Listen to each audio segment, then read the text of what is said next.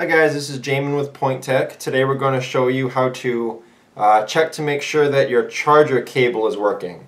Some people call it a power adapter, power cable, charger cord, but it's basically what you plug into the wall.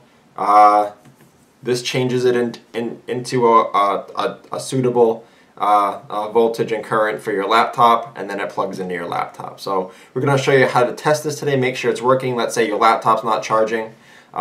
First, easiest step you can do is make sure your charger's working. If your charger's not working, then you know where the problem is. So in order to do this, you're going to need a multimeter.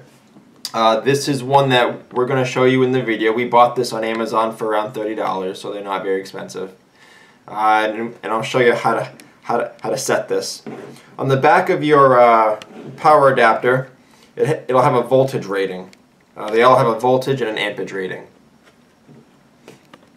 Right here, you can see output 19 volts. So that's what this is supposed to put out into your computer.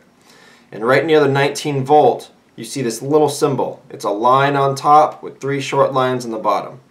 So we're going to be testing to make sure that this is correct, the 19 volts. So take your multimeter, and we're going to set it for the V for volts and the same symbol. The large line on top, 3 small lines on bottom, not this one. We're going to set it to that one. Alright, it's on. So we have this plugged into the wall.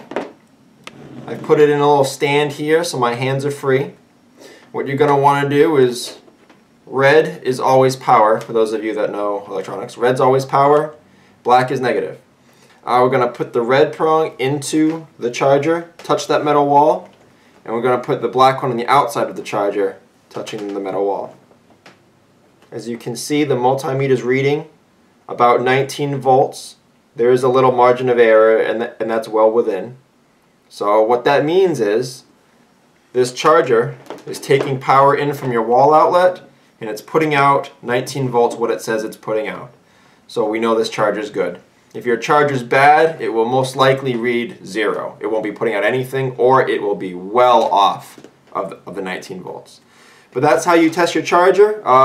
If you want to continue the diagnostic process with your laptop, the next step would be to test the power jack, or whatever the port is that you're plugging this end into in your laptop. That'll be in the video down bottom, and then we'll proceed in the next video to show you how to test whether that jack is working.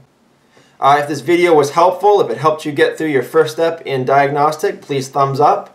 If you like videos like this, do-it-yourself electronic repair, please subscribe and share. Thank you for watching.